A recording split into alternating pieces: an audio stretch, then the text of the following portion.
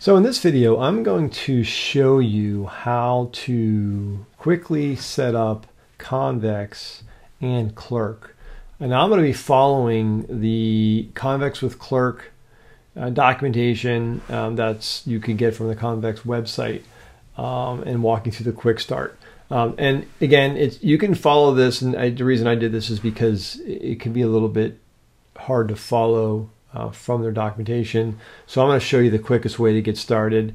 And if you follow this, you should have this application fully configured in under 10 minutes or so. It's really pretty fast to get this set up. All right, but I'm going to be following this this documentation here.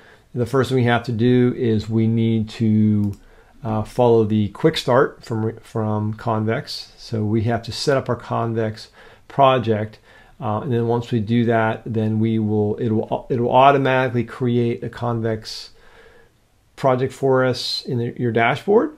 And it'll also automatically, going through a few steps, we'll actually even have the Clerk Authentication as well. So you're going to get, at the end of this tutorial, you'll have a Convex project, you'll have a Clerk project. They'll both fully be integrated, and you should be able to see your dashboard. That looks like this is actually the starting dashboard that walkthrough has, where as you click random numbers, you can actually see those rows getting added into the Convex table. There's a numbers table that is part of that quick start. So it'll show you how to set all this up so that the Convex records are being stored correctly, and it'll also have you logged in where you can actually even see your authentication, user information, and so forth from Clerk. From there, so you can kind of get to those details using NextJS as the framework for all of this. So that's what we're going to do. And so first thing I would say is go ahead and get logged into Convex. Go to the Convex dashboard. Make sure you have your Convex dashboard. So dashboard.convex.dev, and as well, and you can log in and then also get connected to Clerk. So you should have a Clerk dashboard as well. I have a couple of different projects that I've been working on within here, and I'll talk through that as I go through the demo.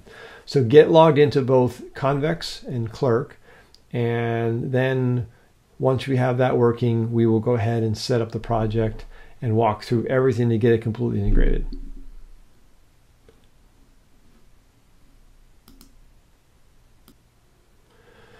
So the first thing we're going to do is create a folder and to put our project in. So go up to your desktop, put a folder in here, and I'm going to call this one My Clerk Convex App. All right, doesn't matter what you call it, just make sure you remember the name, and then go ahead and open that up inside of your editor. I'm actually using Cursor, but you can use whatever editor that you prefer. So you want to start up with an empty project folder within your either VS Code or Cursor or whatever you're using. Okay, once you have that, what you're going to do is you're going to go open up a new terminal, and we're going to go ahead and create our Convex app. And we're going to use the template from Convex from their QuickStart. So this npm create convex latest command will set up Convex, and NextJS has everything you need to get started. Or you can do it manually if you want to go through all those steps there. But this is definitely the easiest way to get started. So select that, copy that command to your clipboard, go ahead and back to your editor window, and go ahead and paste that in the terminal, and go ahead and start that up. And we'll have to enter a few questions here. So app name, just put a / so that it doesn't create a subfolder, since we're already inside of a subfolder to begin with. So we'll just use / and here's where we select what kind of application we're creating. This is actually a NextJS app router app, so we'll select that. And here's where we said that we want to use Clerk. So this is the first part of the Clerk integration with Convex. When you do this, it'll actually set up the fundamental files there that you need to have at the starting point. And then once we have that, we'll just have to make a few changes in there to connect everything together, and then we'll be done. So go ahead and hit that one. Okay, let that go for a second. You'll see that it actually creates a Convex folder with your schema and other files. There's an auth config file that we'll have to change. All right, and then there is also going to be a .env local file that will get created here shortly, and that will have our local environment variables. We should see that come in here in a second once that's done. All right, let's see if we can find that. All right, probably not there yet. Okay, so it's actually going to create in a second. Let's go ahead and run it, and then I think we'll see that file get created. So we're going to run this npm run dev. Okay, and that will go ahead and create the Convex project for us. So we're going to select new project, and I'm just going to leave the project name to be my Clerk Convex app. And we're going to select the cloud deployment, let that go, and that will then create the connection to Convex, and you should immediately be connected into your Convex dashboard. So it's important to note, if you're not already logged in, you may be prompted to log in first, so that you might have to go through an authentication to get you into your dashboard, but it should take you right into Convex, right into the application that you just created. And you should see in here a single table that's part of the QuickStart called numbers. Okay, and then you should see some settings here. We'll have to come back to these settings in a moment, but that's the first step. Is you have now an application inside of Convex that we can then connect into, and then now we're going to go ahead and set up the rest of the authentication back to Clerk. All right, so now that you have that running, we should see, here's our env local file. These are some local variables, environment variables that need to be there. This was put in by that template, okay, and that is what's going to allow us, this application, to connect back into Convex so we can authenticate. All right, once we have that, we should be able to then just either do localhost, with mine is running on 3001, just verify the port number, or just click that link there to open it up in a browser. And you should get to a starting page that has a sign in, a sign up button. It's got a header control here, and it's got some of the NextJS fundamentals here. So we're going to use these as sign in, sign up, but we're not really ready to do this yet. We want this to actually work with Clerk, so we have to actually set up the Clerk authentication. Now, if you notice in the bottom right here, there is this option that says Clerk is in keyless mode. That's letting you know that, which is really a nice integration. They make it very straightforward for you to be able to go ahead and connect into Clerk and set up your application, just like kind of like we do with Convex. So if you click this button, you can claim the application that you just created. That's simply saying, hey, look, we're going to create a new application in your Clerk dashboard with whatever name that you decide to give it. So I'm going to say, go ahead, I'm going to claim this application. All right, and you'll see, I'm just going to give it the same app name just to keep it consistent. So I'm going to call it My Clerk Convex App, just same as my project. Doesn't matter, doesn't have to, but it's a little bit easier to find it. My Clerk Convex App. All right, go ahead and claim that application. And then you'll see it's actually going to give you a couple additional environment variables that we need to add into that env.local file. Go ahead and copy that and go back into your local.env local file here and go ahead and paste that in. Now, I'll just point out a couple things with this. Number one is I have autosave turned on within my editor here. So if you don't have that turned on, make sure as you're making changes, you're saving as you go, or just turn on autosave and everything will get saved and deployed. Because when you start making changes to these files like this one, any file changes that are made, it's going to refresh your application and continue allowing you to kind of continue on with the integration without having to stop and restart. So you go ahead and just make sure you have that turned on. So now I have 4 environment variables here, 2 for Convex and 2 for Clerk. Okay, we're almost done. We have a couple more steps to do, but we should be a little bit closer. Now let's go back here and see that now when you go back into your browser, that claim your applications should now change to show you that you can resume development. So again, it detected that we saved those changes and we're connected back to Clerk. So that's a good sign. So if you see that it says resume deployment or development, you're good to go. Go ahead and click resume. Okay, and then you should see this option let you know that you've successfully claimed that application and you can get to it from your dashboard. So that's a good sign. Go ahead and dismiss that. Okay. If you go into your Clerk dashboard, You can get to it by just clicking on dashboard.clerk.com, and you should see your application show up here. And you might have to refresh. Let me go ahead and refresh. I should see it here. Just make sure. Again, I got a bunch of different applications, but here's the one we're working in, My Clerk Convex app. So that's the one you want to make sure that you're looking at that application within the Clerk dashboard. Okay, because again, I have a lot, and if you have a bunch of these, it can be confusing with that. Okay, last step is we need to set up something called a JWT template. Okay, so here is under, if you go to your app and you go to configure and you go down to JWT templates and you select that here, you're going to see there's no templates here, but we want to click and create a new one. And you're going to come down here. Again, since we're connecting this back to Convex, we want to select the Convex JWT template. Go ahead and select that one, and it gives you all of the details about the JSON Web Token claims that are expected to be there for these the Convex and Clerk integration. Okay, these are just expected things that you can pass. So this is what Clerk is going to pass to Convex, and you have access to all of those details within the Convex side if you wanted to save it and do special things with the person who's doing the work within your application.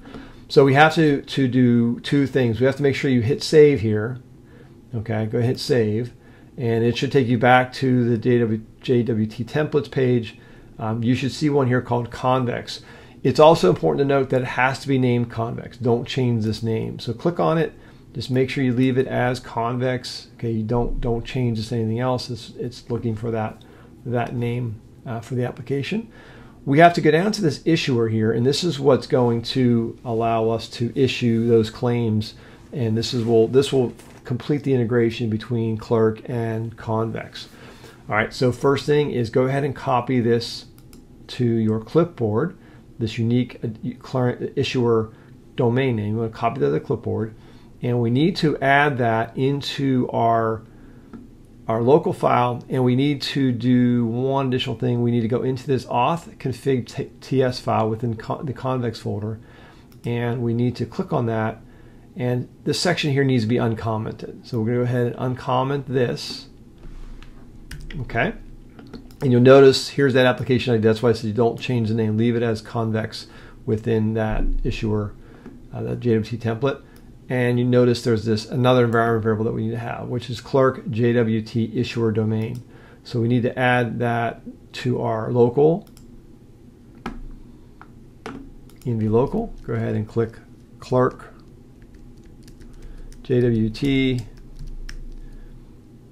issuer domain and paste in what you got from that JWT template page. Make sure that matches for your specific application.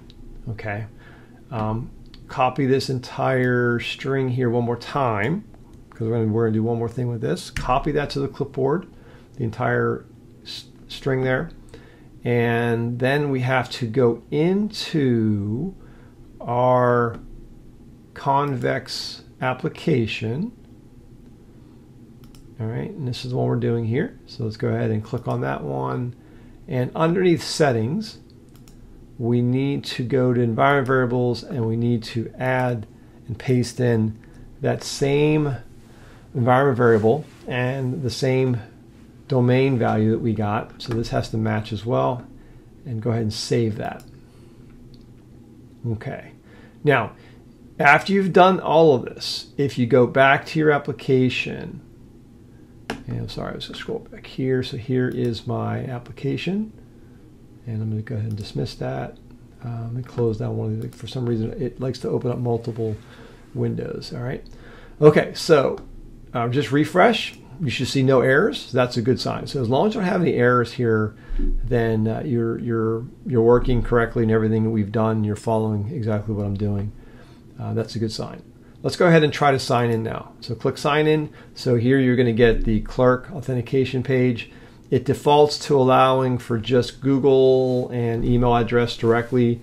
You can obviously configure Clerk to use other third-party providers or authentication tools. but the default is to let you authenticate with Google. But if you wanted to add in GitHub or one of the other ones, you're free to do that. But I'm going to leave it as Google. I'm going to go ahead and click Connect with Google, and I'm going to select my Gmail account. Just continue on. Continue with your signing back to Clerk. And once you do this, it should take you back to your application, and you should be now on the main page here, and you'll notice that you should see a welcome page, and it should have your information that it retrieved from Clerk, which it got from Google. Okay, so if you got this far, then you are golden. You have everything working correctly. If you keep add a random number, just keep clicking this, and it's just going to keep adding these random numbers, 8, 5, 0, 5, 9, 6. It's just random numbers it's adding. Now, every time you do this, that should be pushing those values to Convex. So if you go back to your Convex dashboard and click on Data, and in your numbers table, you just start to see those values appear, okay, that I typed in. So every time you added a value, you should start to see those appear in there. Okay, and now, so that pretty much is the main part with it. If you also put a /server at the end of your, so that's the page, that's one of the default pages they give you, hit enter on that one, then you should also see this additional page here that's showing you a protected page. Now you should only be able to get to this page if you are authenticated in. Okay, if you keep clicking this button here, you can kind of see the numbers changing as I do that. And those number records are also showing up immediately in the Convex database, same way. So there you have it. Now you have a functioning Convex application that is also using authentication through Clerk to authenticate users into that Convex database. At this point, what you could probably do is go ahead and do other things like add a header page in there. You can add your login, logout, your user controls and such that you can get from within Convex. Okay, that's all there is to it. If you've gotten this far, then you have a working prototype, and at this point, you can then continue on and adding in additional functions and tables and making all the changes in here, and everything you're doing should be authenticated back correctly. Okay, reach out if you have any questions. Thanks for watching. I should also point out that you should see a user button here, and I noticed for some reason it's not showing up on the right hand side here, but you should see a user button there. And if it doesn't show up, it's not the end of the world, but your avatar should pop up and you should be able to sign out from here. I was able to get it to show up by just typing, kind of just making some changes in here. I'll research and figure out why that's happening. And if someone knows why that's happening, please let me know. But that was a little strange. But sometimes it doesn't actually show up, like right here when I sign in. After you sign in, you should see your avatar pop up in the right hand side here. But for some reason, it's not showing up. So it may be a caching issue of some kind, maybe something local. But if you do run into that, what I did to fix it was just make it change. And I believe once you do that, let's see here, I just kind of did this and pasted it down here, and it popped up down here. Like I had no idea why that's doing that. I just noticed that just now. So, but if you run into that just by making a couple changes in the page, it'll actually appear for you. But it should show up on the right hand side there. So it's probably something with the caching of the application itself. But just wanted to point it out because it is nice. You should be able to log out, and you should only see this button when you're logged in. So that's another way to tell that the authentication is working correctly. All right, thank you very much. Thank you for watching.